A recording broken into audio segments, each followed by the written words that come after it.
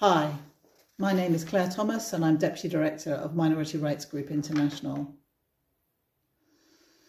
One sobering thought that's continued to resonate with me during 2021 is how easily solidarity crumbles in the face of adversity.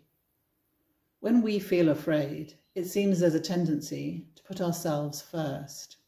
Just think of the panic buying during the pandemic, or the buying up of the vast majority of the vaccine stocks by global north governments. Of course, on the other hand, many people came forward. Health professionals worked tirelessly. Neighbourhood volunteers helped out. And people have continued to donate to charities like mine, despite falling earnings. Thinking this year about crumbling solidarity, people stepping up, people being afraid, I've been reflecting on refugees who are afraid and who need solidarity. Even in good times, refugees in our countries are tolerated rather than celebrated. And if you think about it, refugees who stand up for the values in countries they then have to flee, but stand up for values we all believe in, should really be celebrated and appreciated. But even in the best of times, it's more like they're tolerated. And we are not in the best of times. Refugee journeys have become more difficult. And yet, refugee voices, refugee stories rarely get heard, only when there's a tragedy on the Polish-Belarusian border, on the US-Mexican border, or in the English Channel do those stories get told. And what I want to share with you today is three recent stories that have impacted on me personally. So the first one concerns the Polish-Belarusian border. And my colleague, Anna Allbooth, has been on that border in the forests at night, trying to help these people who've been manipulated, abandoned, really let down by any system you can talk about. Not only has she been trying to help them, but she knows that by trying to help them, she may be considered to be breaking the law.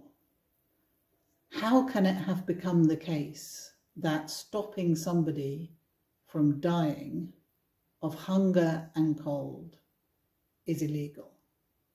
Trying to stop someone from dying, because despite the efforts of Anna and many other volunteers like her, people are still dying.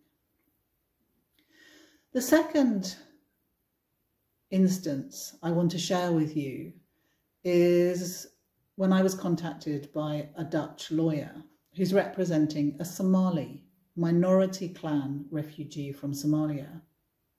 Now, everyone accepts that he's a minority. Everyone accepts that minorities are discriminated against in Somalia. And everyone accepts that Somalia really is a rather dangerous place to live, even if you're not already discriminated against.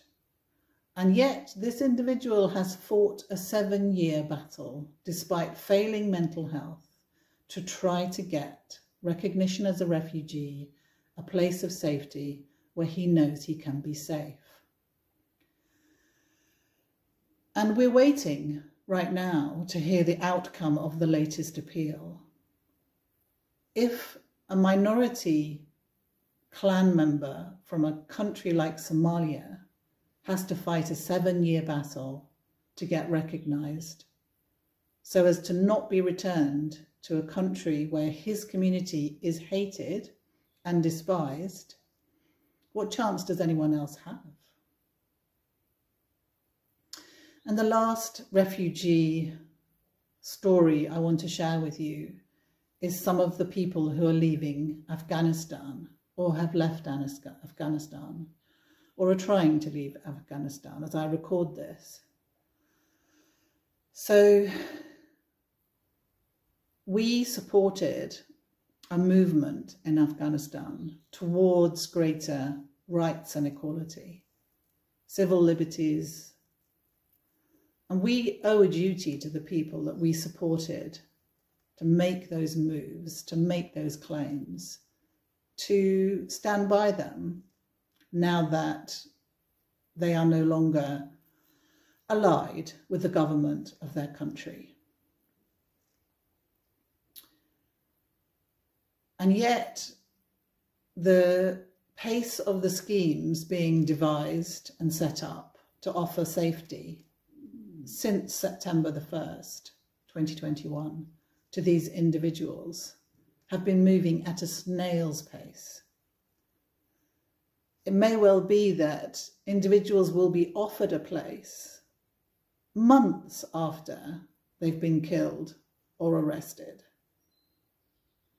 So for me, the report on 2021 has to be, we can do better. We can do better than this. Humanity can do better than this. Not only can, but must. We are better than this. And we have to try to be a better humanity than the experiences of refugees in 2021 would suggest. Thank you for listening.